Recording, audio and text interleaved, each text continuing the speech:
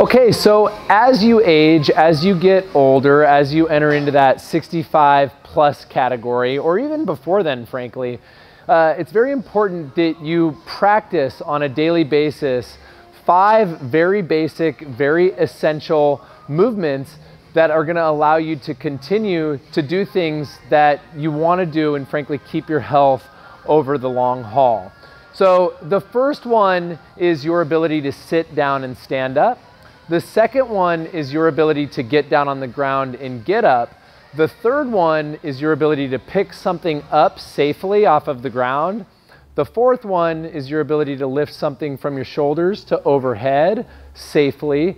And then the last one is your ability to get from point A to point B safely and efficiently. It is those 5 basic things that you need from a movement standpoint in order to be able to continue to not be dependent on other things as you get older, as you enter into the later years of your life.